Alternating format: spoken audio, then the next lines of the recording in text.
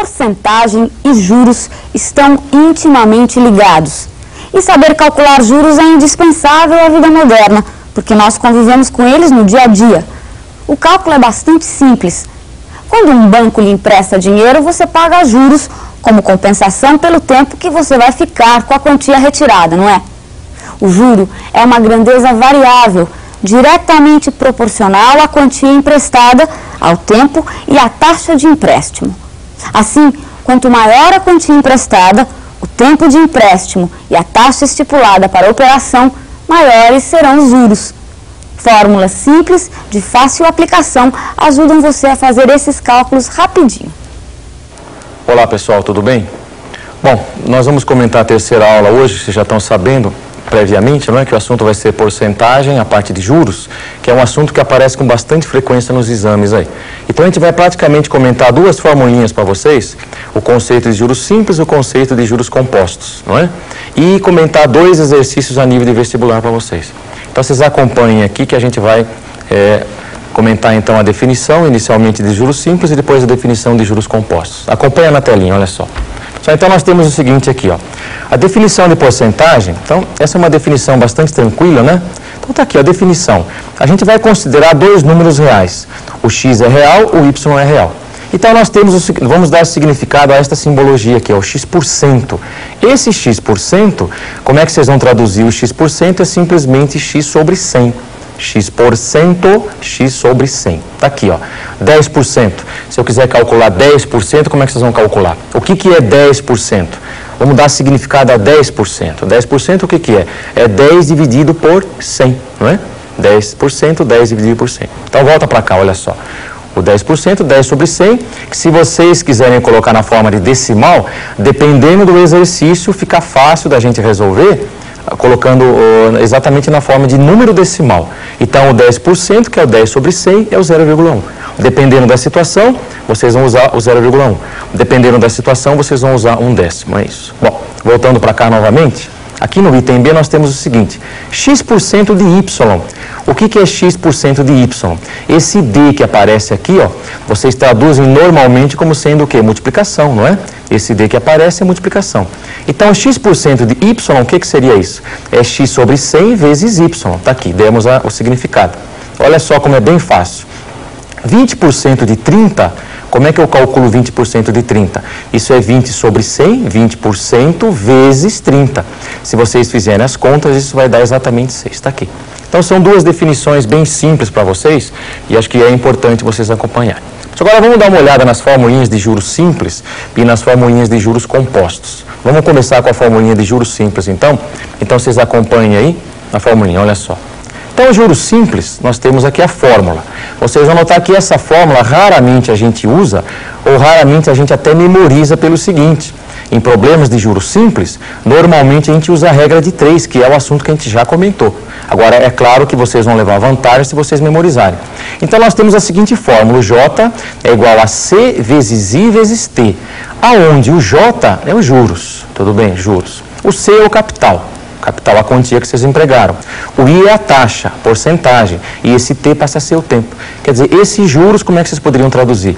Quer dizer, vocês empregando o capital é exatamente a quantia que vocês vão ganhar de acordo com a taxa, não é, que vocês conseguiram e também de acordo com o tempo. Então, esta formulinha, os juros é o capital vezes a taxa vezes o tempo. Se vocês quiserem, vocês podem deixar de lado e resolver os problemas usando exatamente regra de 3. Pode ser feito por regra de 3.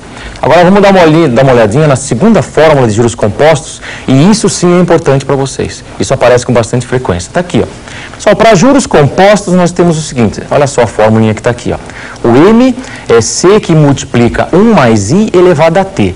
Aonde o M é o montante, o que vem a ser o montante? O montante é o capital mais os juros, quer dizer, a quantia que vocês aplicaram, mais aquela quantia que vocês vão ganhar. A quantia que vocês aplicaram, mas a quantia que vocês vão ganhar num determinado tempo, de acordo com a taxa, etc. Então, isso é o montante para vocês. É o capital mais os juros. O que mais? Volta para cá. Agora nós temos então o C capital, já tínhamos comentado. E o que mais? Esse I que aparece é a taxa. O I é a taxa e esse T que aparece é o tempo. Só um comentário rápido para vocês. de aplicação dessa fórmula. Vamos imaginar, por exemplo, antes de entrar nos exercícios, o seguinte, que vocês tenham aplicado 100 mil cruzeiros, não é? E conseguiram uma taxa, por exemplo, de 20% ao mês, não é? Aplicaram 100 mil, uma taxa de 20%. Isso no dia a dia, em termos de poupança, etc. Então, é claro que se trata de um problema de juros compostos. Então, se eu quiser saber o montante, quer dizer, 20% ao mês, apliquei 100 mil. Depois de um mês, qual é o dinheiro que vocês terão lá? Qual é o dinheiro que vocês terão na conta? Vocês vão notar que a gente consegue fazer isso rapidamente, não é? Quer dizer, de acordo com a formulinha, esse 20%, como é que eu traduzo? O 20% é o 0,2. E eu vou fazer 1 mais 0,2, que vai dar 1,2, não é? Vezes 100, que foi a quantia exatamente que eu apliquei. Fazendo essa conta, vai me dar exatamente o montante. E se eu aplicar, por exemplo, a taxa de 20% ao mês durante 2 meses, será que eu chego imediatamente no resultado final? Sim, usando a formulinha. Como? Eu vou fazer os 100 mil vezes 1,2 elevado à conta ao quadrado. Então, é essa a fórmula que eu coloquei para vocês, não é? Bom, vamos dar uma olhada nos exercícios, então. Pessoal, então, o primeiro exercício importante que a gente vai ver vai ser de juros compostos, uma questão da FUVEST. Acompanha aqui, olha só. Então, nós temos o seguinte, acompanha na telinha, está aqui, ó. Exercício da FUVEST, vocês vão notar que é um exercício bastante interessante, olha só. O V, para mim, o V maiúsculo está indicando o valor de um carro no primeiro ano. O V maiúsculo é o valor de um carro no primeiro ano, tudo bem. Já que está na moda, carro, Fusca, etc., né? Então, problema de carro para vocês. Presta atenção, olha só. Então, ele diz assim, ó, 30% vai ser a desvalorização a cada ano que passa. 30% é a desvalorização a cada ano que passa. E o V minúsculo, para mim, vai indicar o valor no 8º ano, ou seja, essa é a pergunta do exercício. Eu quero saber, no 8º ano, qual vai ser o valor. Se tem uma desvalorização de 30%. Bom, acho que outro comentário que vale a pena colocar para vocês é o seguinte. Só, se vocês tiverem um aumento de salário, de mensalidade, de 20%, como é que eu acho exatamente a nova mensalidade que eu tenho que pagar? Como é que faz isso? Basta multiplicar por 1,2. Aumento de 20% multiplica por 1,2. Aumento de 30% multiplica por 1,3. E se eu tiver um desconto de 20%, eu vou multiplicar por quanto? 0,80. Se eu tiver um desconto de 30%, multiplico por quanto? 0,70. Isso é importante vocês guardarem. E é o que a gente vai usar nesse exercício, tá certo? Então acompanhe aqui, olha só. Então, nós temos aqui, já lemos o enunciado, não é? Então, no primeiro ano é V, tudo bem. No segundo ano, não tem um desconto de 30%, que contas que eu faço? V menos 30% de V. V menos 30% de V, isso é 1V menos 0,3V, e isso vai dar exatamente quanto? Isso vai dar 0,7V. Não está de acordo com o comentário que eu fiz para vocês? Está de acordo, não é isso? Quer dizer, se tem um desconto de 30, eu multiplico por 0,7. Desconto de 30, 1 menos 0,3 vai dar 0,7, é isso. Volta para cá novamente, olha só. Então, no segundo ano, quanto ele vai valer? 0,7V, está aqui. Só no próximo ano. Quanto que vai ser no próximo ano? É o valor do ano anterior, 0,7V, menos 30% desse valor. Menos 30% de 0,7V, ou seja, 30% 0,3. 0,3 que multiplica 0,7 de V. Aqui vocês vão notar que o 0,7V é comum, eu coloco em evidência. Se vocês colocarem o 0,7V em evidência, vai sobrar 1 menos 0,3. 1 menos 0,3 vai dar 0,7. 0,7 vezes 0,7 vezes V, o que vai dar isso?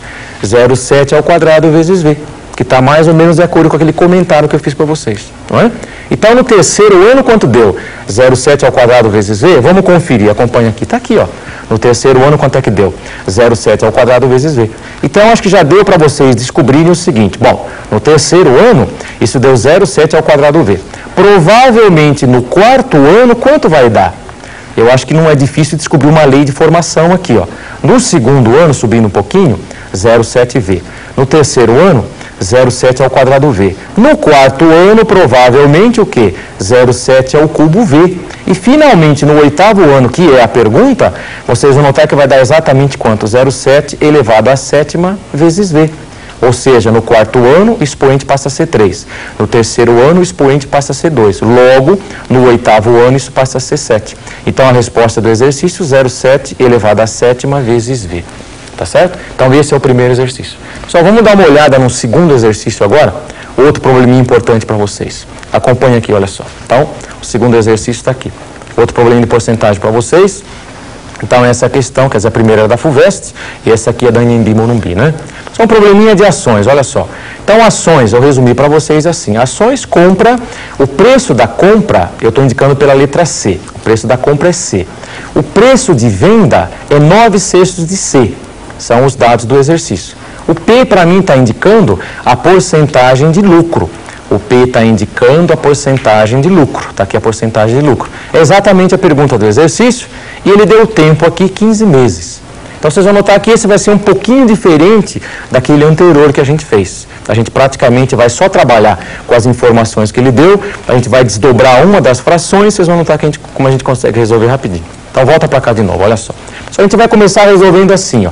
Esse 9/6 de C não é exatamente o preço de venda, então eu vou desdobrar o 9/6 assim, 6/6 de C mais 3/6 de C. Esse 6/6 de C, o que que dá? C ou 1C, e mais 3/6 de C. Esse C o que que é? É o capital que vocês aplicaram, ou o que vocês gastaram para comprar as ações, é isso. Agora, quanto é que vocês ganharam? Quanto que a gente ganhou? Volta para cá. Quanto é que a gente ganhou? Esses 3/6 de C que está aqui, ó. Bom, esse 3/6 de C, o que que é? É a metade de C. Se vocês simplificarem, esse 3 dividido por 6 vai dar 1/2C, ou seja, C mais meio de C. Brilhante conclusão. Quanto é que vocês gastaram? Eu gastei esse C para comprar as ações de acordo com os dados do exercício, que é o preço da compra, não é isso? Está aqui, ó. E esse meio C vai ser exatamente o quê? É o lucro. É o lucro que vocês obtiveram, não é? Então, a pergunta do exercício já está até respondida aqui. É esse meio C. Agora eu vou concluir nesta linha aqui, ó. A gente vai dar uma concluída nesta linha de baixo aqui. O lucro quanto é que deu? Metade de C. Bom, é claro que essa resposta a gente vai querer colocar em porcentagem. A resposta vai ser dada em porcentagem, tá certo? Então, volta para cá, ó. Esse meio C, como é que eu escrevo? Pode ser 50/100 vezes C. Esse 50/100, o que que é? 50%. 50% de C. Então, a porcentagem de lucro passa a ser quanto? 50%. E claro que o tempo, no caso, em 15 meses. Bom, pessoal, em termos de porcentagem, juros compostos é o que vocês têm que conhecer. Esses dois exercícios deu para vocês terem uma ideia. E vocês fiquem ligados que na próxima aula a gente vai comentar produtos notáveis e fatoração. Vocês têm aplicação disso em equações e vocês têm desenvolvimento de produto notável e também vocês têm exercícios específicos de fatoração. Então, fiquem ligados nesses dois assuntos que vale a pena. Tchau para vocês e até lá, então.